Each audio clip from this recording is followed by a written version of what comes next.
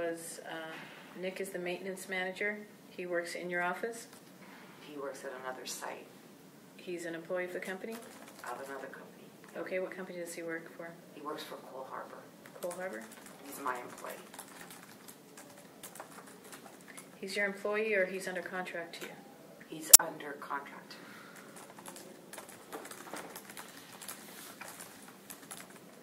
And when was that contract started? June 1st.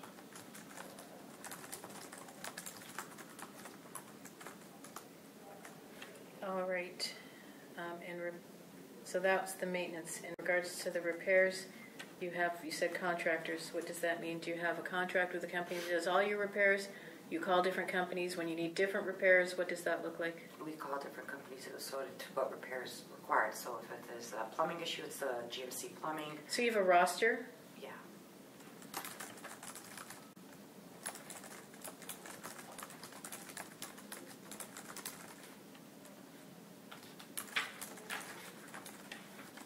All right. And how did that roster come to be? Can you explain? Well, how did you create a roster? Is this something that existed with the company you work for? Is this something you put in place for this building? No, it's pre-existing for my line of work. So Your line that's rather broad. That means the whole industry. So do you mean for your company, for your position?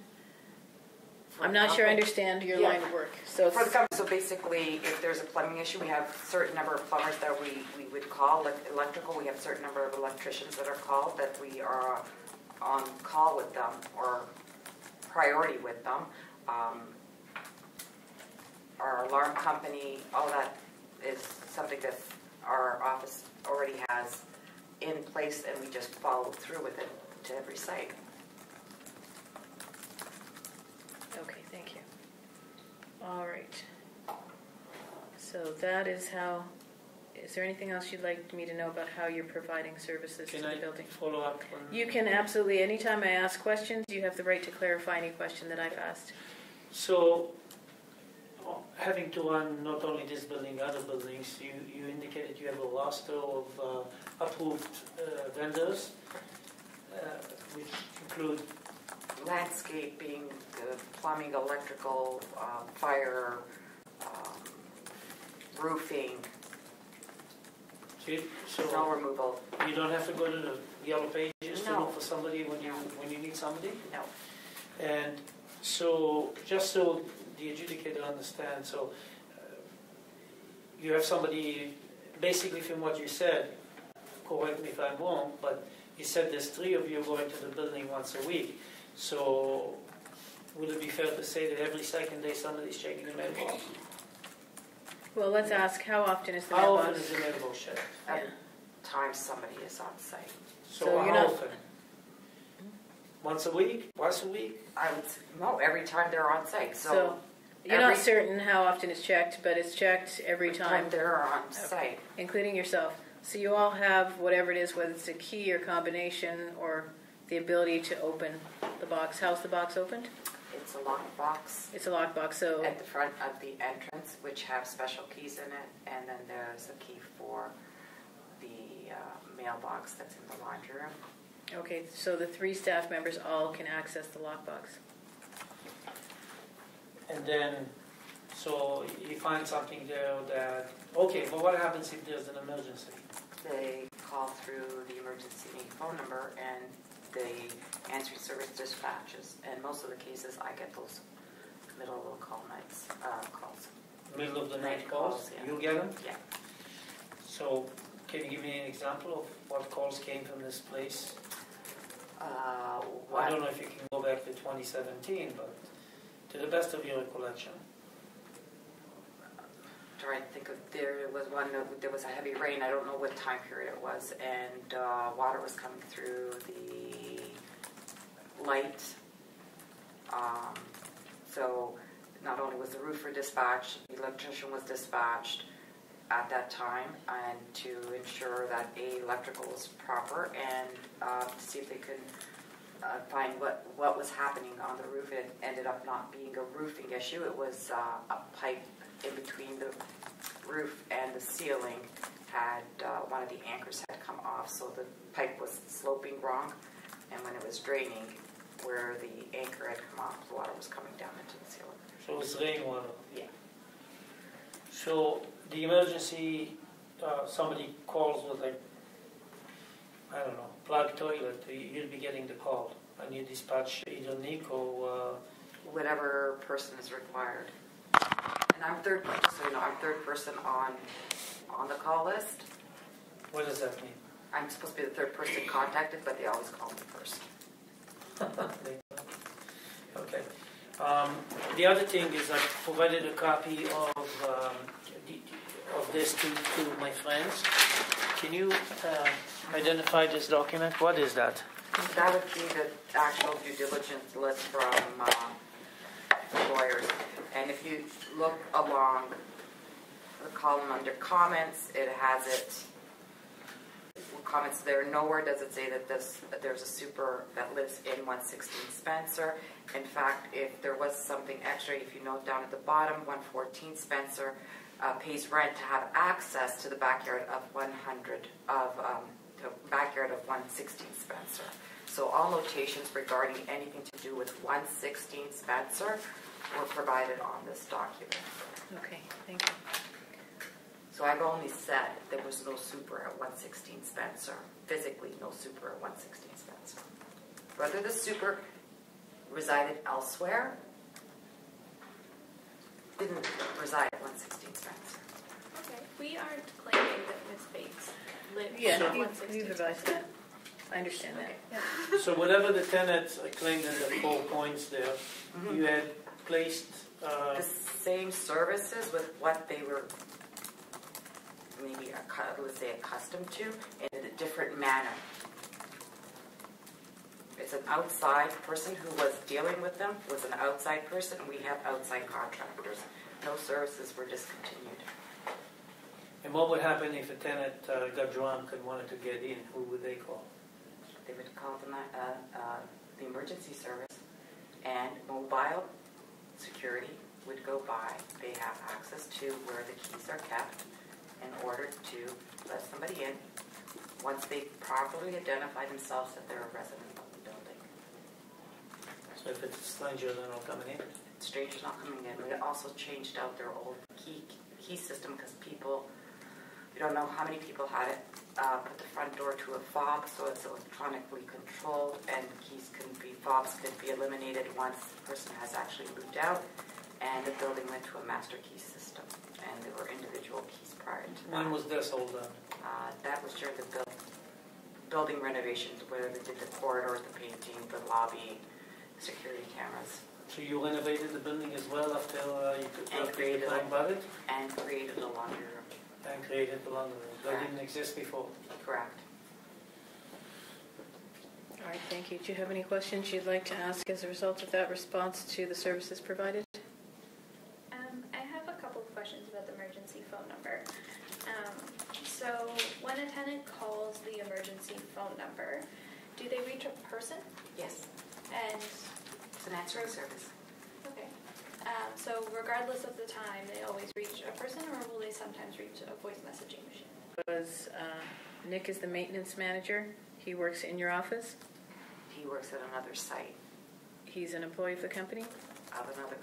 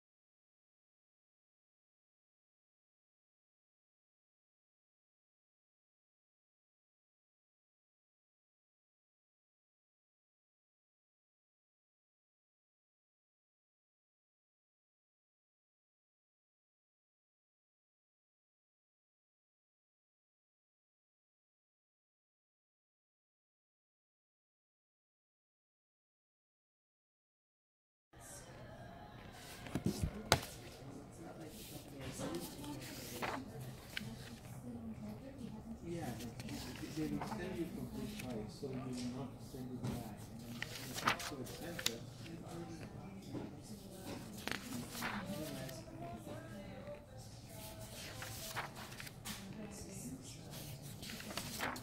There's no other way.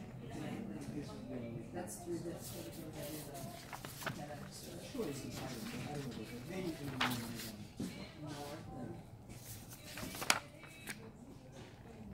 And that's, I mean, I was expecting.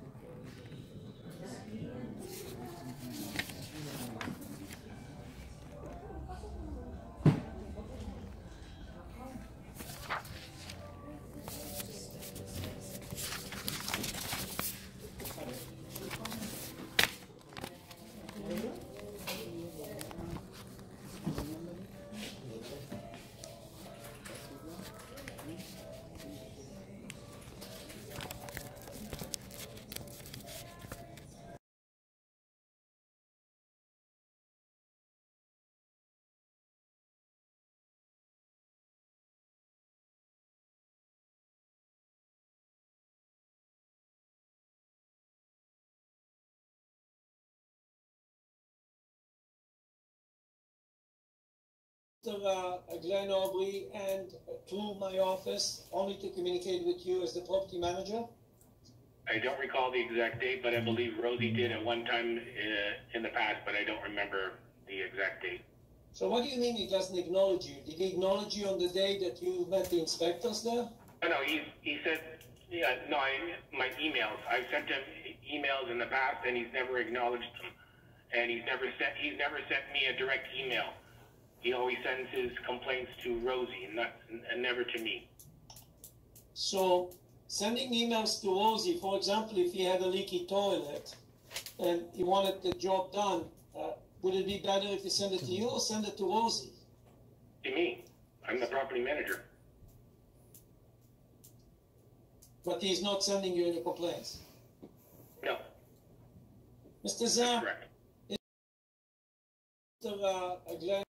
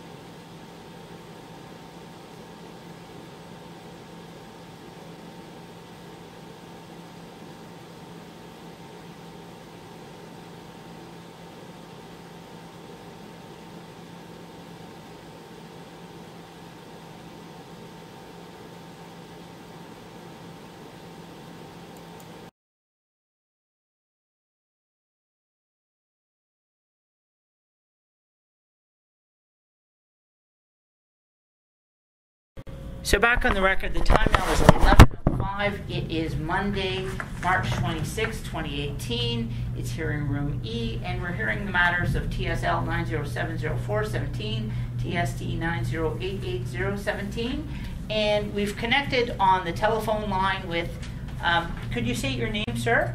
Ray Van Eno. Ray Van Eno. How do you spell it?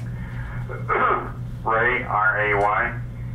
Last name, Van Eno, capital Z-A-N. In other words, capital E-E-N-O-O-G-H-E.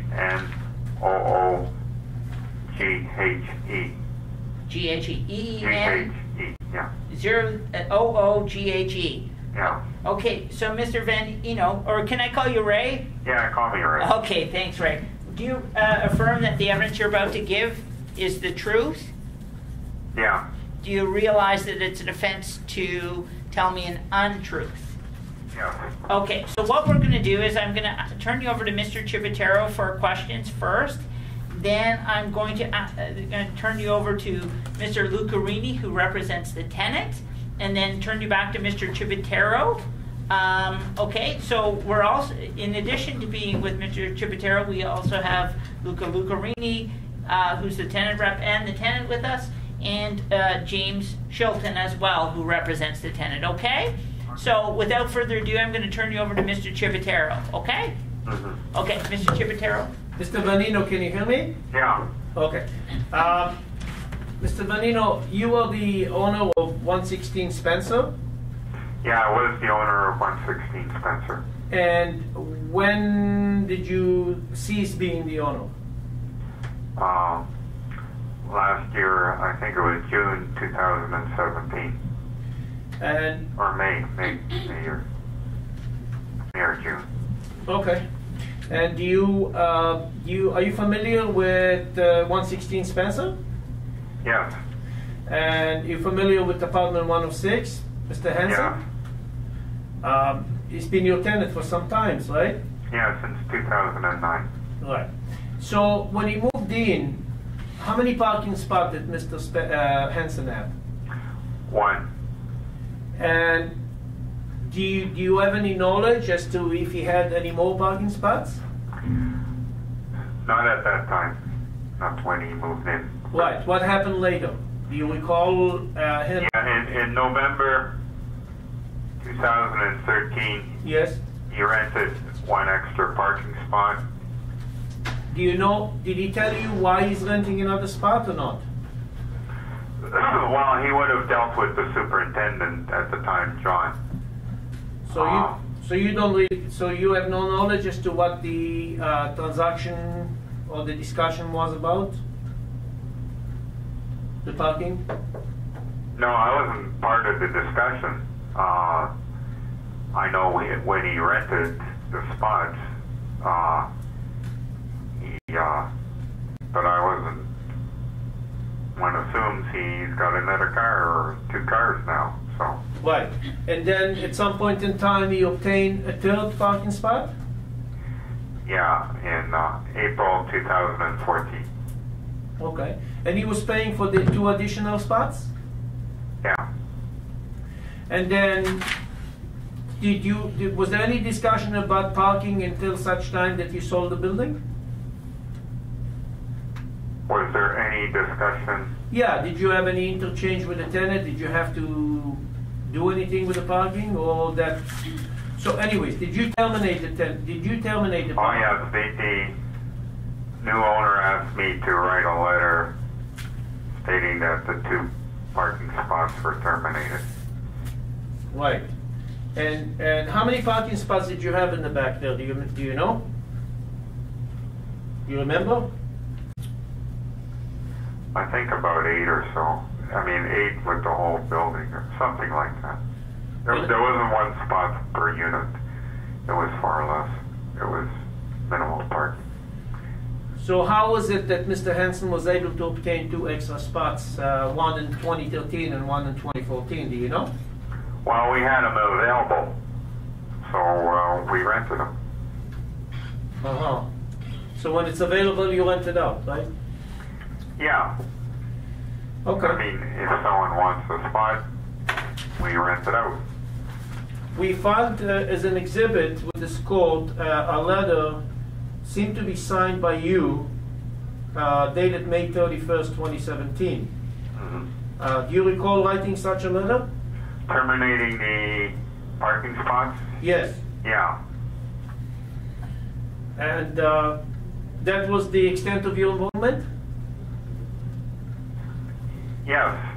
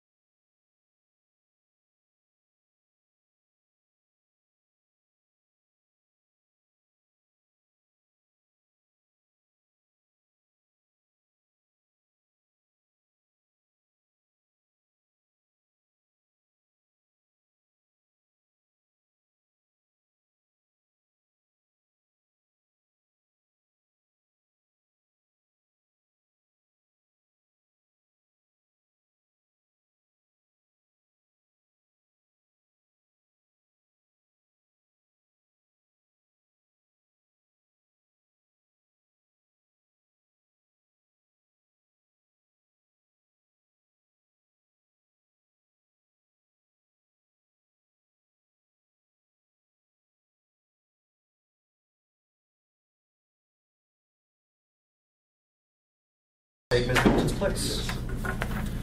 Oh, are we hearing from Matt Beauchamp? That's it. I was just going to ask. Sorry, Mr. Hanson, just one moment. You want me to call him? Oh.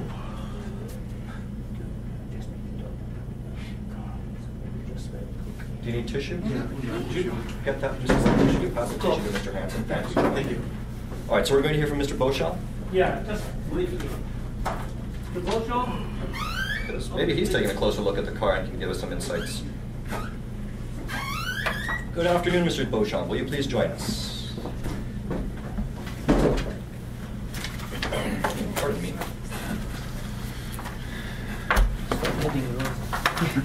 Please say your name for the recording. Matthew Beauchamp. Mr. Beauchamp, we rely on evidence at a hearing. Do you promise your evidence today will be true? Yes. Do you know it's against the law if you break your promise to tell the truth? Yes. Thank you very much. Go ahead, Mr. Shibutano. So, Beauchamp, what do you do for the? I'm the operations coordinator for OBN Security. What is OBN Security? So we're a security firm that performs mobile patrol services along with various other security services. For what? For any number of clients, including residential clients that we were retained in this matter. Would that include this landlord? That would have been... Yeah, okay. Retained by... All right, so dotted the I's, crossed the T's. Yes. We were retained by Briar Lane Property Management. All right. So now we know what is part of your mandate?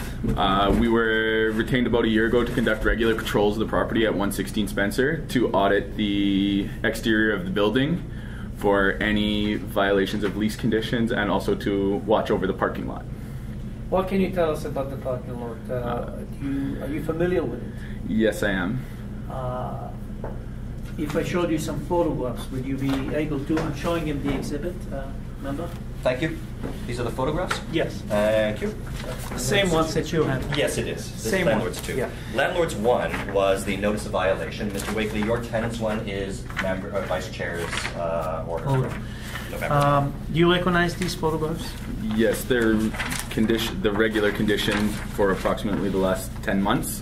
I do have timestamp pictures and reports dating back for that amount of time.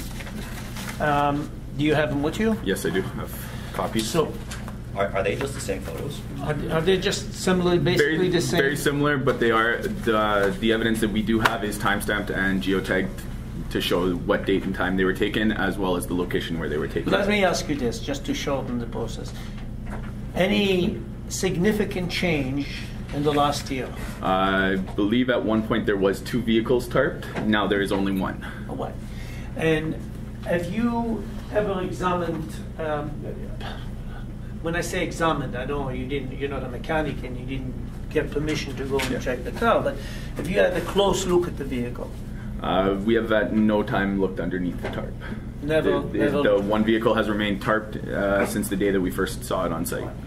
And are you aware that the city has issued a notice of violation against the landlord? I was made aware of that, yes. And that right now, if one is to go to the building, would we found one or 2 cars? There would be 1 car tarped and covered with a rope extending to the fence, and on occasion a second white Ford parked diagonally across the 2 spots that are blocked by the rope. Right. So the rope is blocking off the 2 other spots. 2 other spots. Okay. And that was confirmed this morning's report. We did have a guard on site patrolling the property last night. So it's status quo. It's still there. Yeah. Okay. That's it. Okay. That's it. Mr. Wakely may have some questions for you. Okay. The 2 spots that are covered with the rope that you just testified to, those are the 2 other parking spots that are leased to Mr. Hanson? We do not have a record of the lease. It's an anomaly within the parking lot that we note in our report. Fair enough. And you've never asked Mr. Hanson to start the car? No. You've never asked him to show you whether it runs or not? We prepare a report on the status of what we observe on site and report it back to property management. Okay, so you have no evidence to give today about whether that car is actually operative at any time? The evidence I can give to that is that the car has not moved in a year.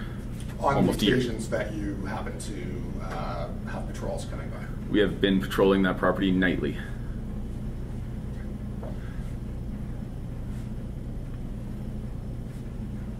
So you have no evidence specifically to give that the car doesn't run between it wasn't running between January 19th and January 25th of 2019. The evidence we would be able to provide is that the car did not move. It was in the same location nightly, every night. When we checked it, under the same status of the tarp over it, the rope tied identically. So a period of approximately 1 hour once a day, it was not moving at that time. If the vehicle was observed daily and was observed to have this rope tied in the same fashion and the tarp placed in the same way on the vehicle every night. Thank you. No further questions. Any redirect? Just quickly, so do you understand from the suggestion? Take Ms. Hinton's place.